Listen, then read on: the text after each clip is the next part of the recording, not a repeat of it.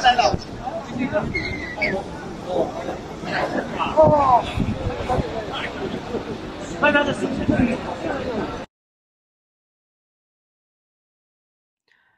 大家好啊，盛京淘宝日记啊，我是老王，这是我今天的收获啊，给大家展示一下子。这个是一个老玛瑙啊，鎏金往上了啊，嘎嘎老，颗颗老啊，特别漂亮，温润啊，油性也特别好，是一个小手串啊。每一颗都非常有特点啊，它这个可以调节的啊，这块是可以抻的啊，可以抻大小的啊，手粗的也是可以的，这么的一条啊，这东西做小手持也行，特别好。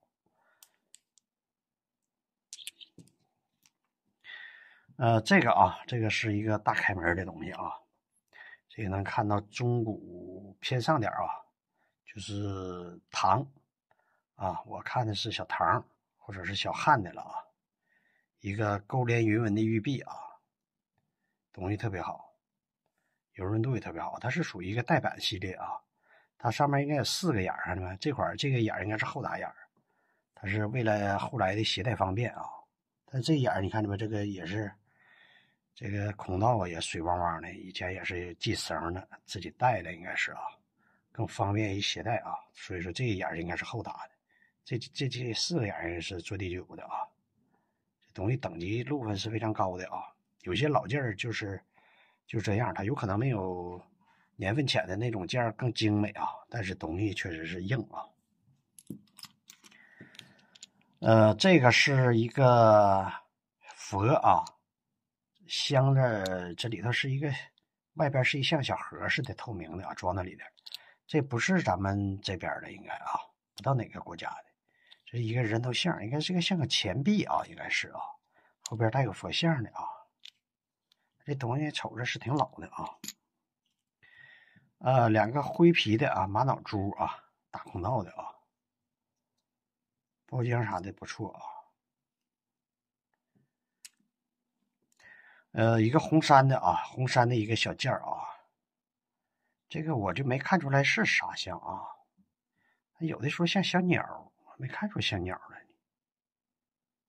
这东西还挺好啊。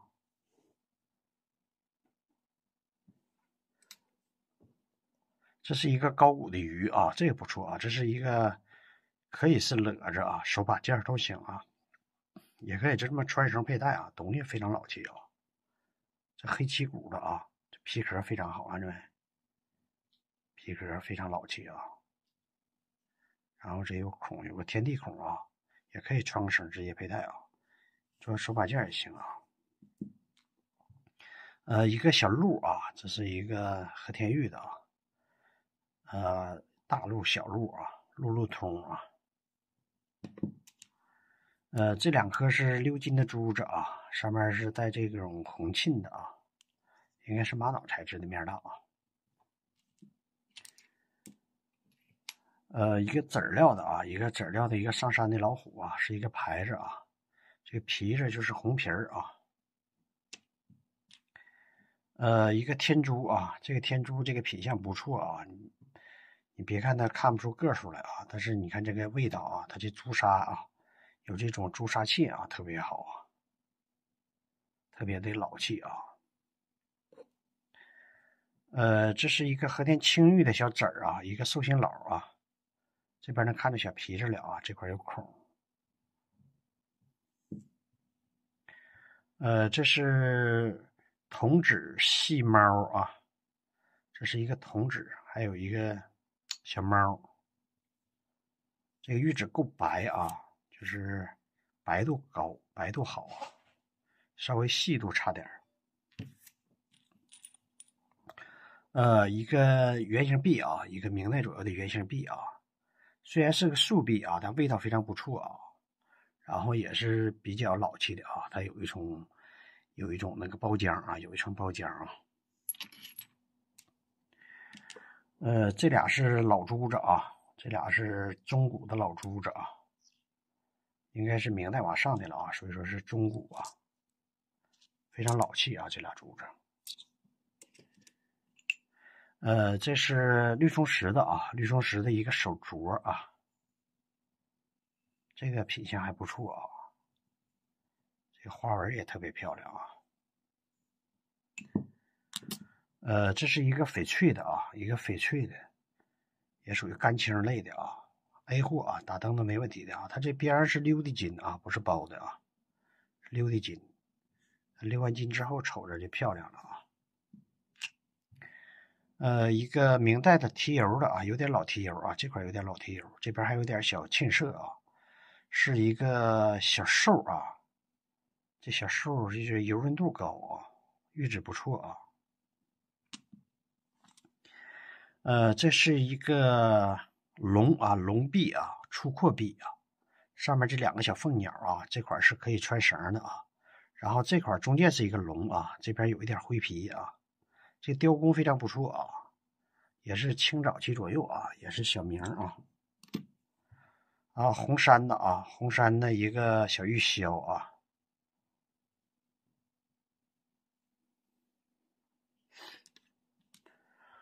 辽金的小鹅啊，小回头鹅，这是一个玛瑙的啊，属于一个战国红玛瑙啊，这个品相还不错啊，瞅着也比较老气的这个玉质啊，非常老熟啊。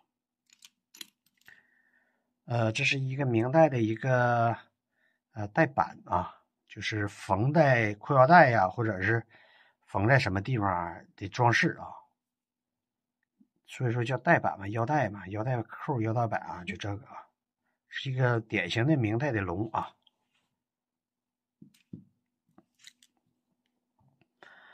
一个老的鼻烟壶啊，这是骨头材质的啊。这个是鹿的啊，鹿角帽啊，鹿角的啊，鹿的骨头啊，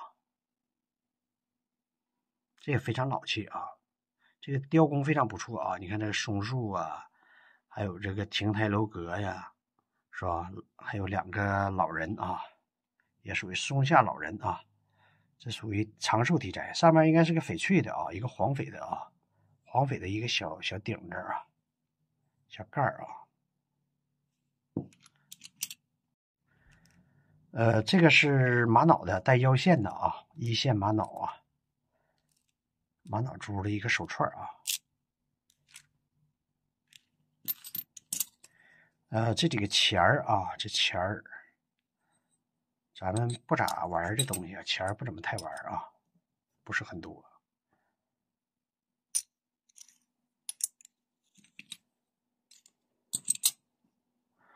一个小手串啊，这个是玛瑙珠啊，玛瑙珠，然后配的是碧玺啊，碧玺的小珠子，然后这个也是一个玛瑙的小管啊。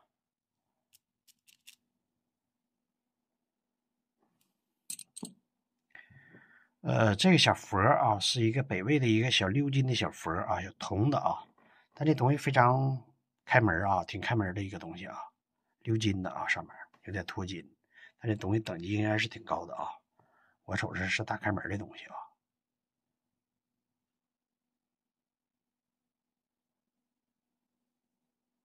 看它这后边这鎏的金啊，都脱金了啊，非常古朴啊，这东西应该是不错啊，这个是不错的啊。这是一个铜的一个兽啊，特别漂亮啊。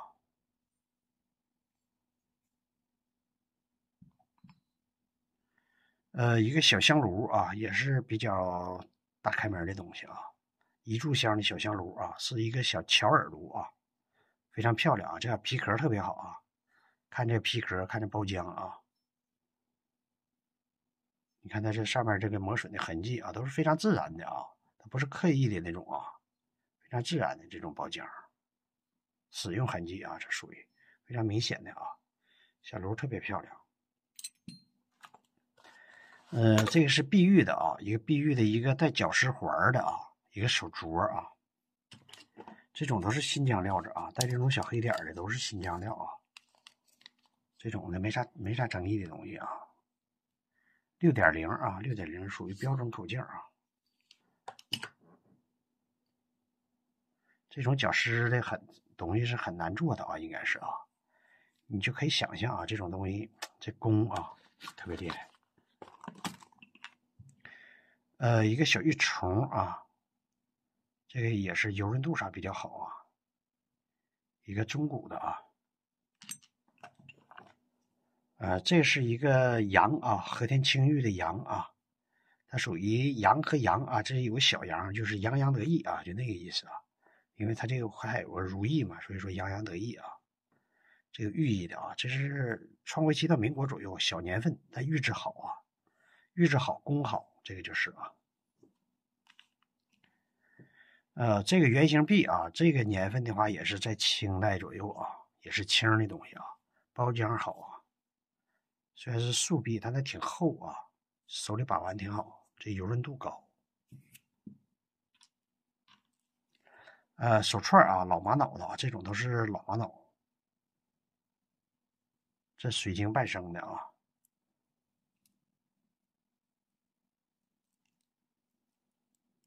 这颗是大珠子啊。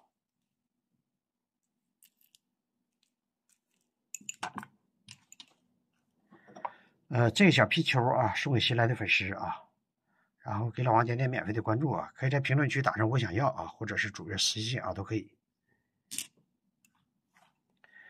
一颗天珠啊，这也是天珠啊，一个火供天珠啊，配的都是老珠子啊，做了一个锁骨链啊，这种可以直接佩戴的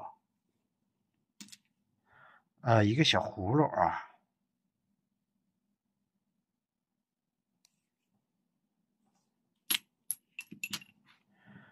小牛角珠啊，这小牛角珠这小腰线特别漂亮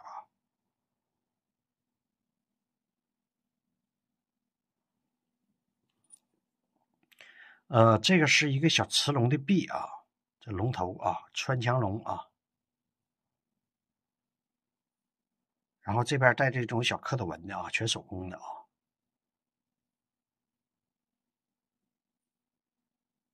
这小龙臂还挺好啊，包浆啥都有啊。这是一个小人啊，一个小造型，是个小汉的造型啊，但它应该是一个小青的东西啊。一个小玉大夫啊，一个小玉人，应该拿着一个朝代板啊，应该是一个上朝的那一个文人的一个状态啊。这是一个天珠啊，一颗天珠。然后这珠子造型不错啊，颜色都挺漂亮啊。上面就是配的各种的，它藏传的嘛，就是骨头件比较多啊。这骨头件，这也骨头件，这也是，这是水晶，剩下的都是以骨头件为主啊。这搭配的挺好啊，写的是藏传灰流珠啊，这价格就不要瞅了，这都5位数了。但这个签儿确实是老的啊，这圈儿最起码得有个30年以上吧，40年得有这个签儿。剩下这个是猫的啊，这是大猫的，它都是骨头。藏传那边它印骨头件啊，所以说那个骨头件他们认为都是辟邪的啊，所以说他们各种骨头啊。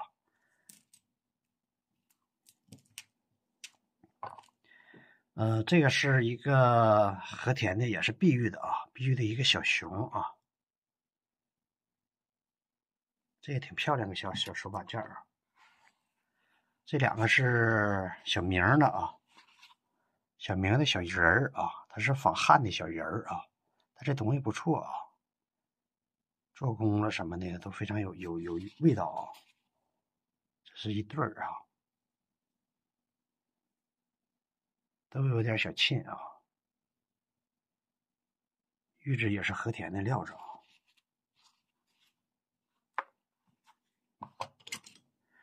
这是一个藏传的，应该是那种什么信筒啊，是什么玩意儿？这是银着点，是藏银着点，这是啊。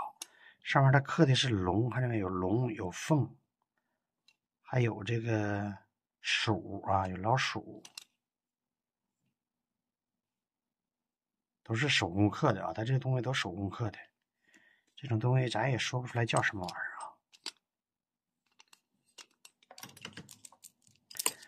啊，这是骨头的，这牦牛骨的啊，牦牛骨配了2个天珠啊，然后这块一个3通，这也是骨头件啊。它底下这个是我瞅是大猫的啊，底下这小牌子是大猫的，这纯藏传的东西啊。上面还有这个有点牦牛那个膻味呢。一个白玉的牌子啊，这种是看到明左右啊，这玉质特别白，然后光气什么都非常好啊，也是一个佛像啊，这可以佩戴啊，稍微大点，但是可以佩戴的啊。一个民国的小佛啊，铜的啊，有过修补啊。这是老蜜蜡的啊，老蜜蜡，这都是原矿那种啊。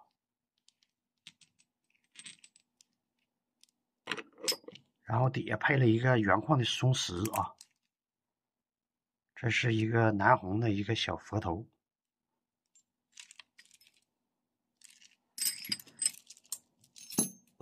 这个是一个那个也是老的啊，这底下最起码这个都是老的。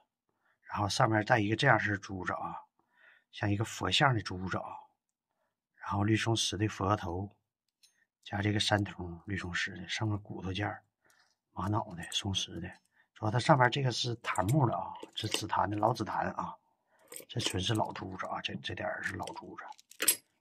松石上面也是佛头啊，这就是木头的雕的了。整体搭配的不错啊。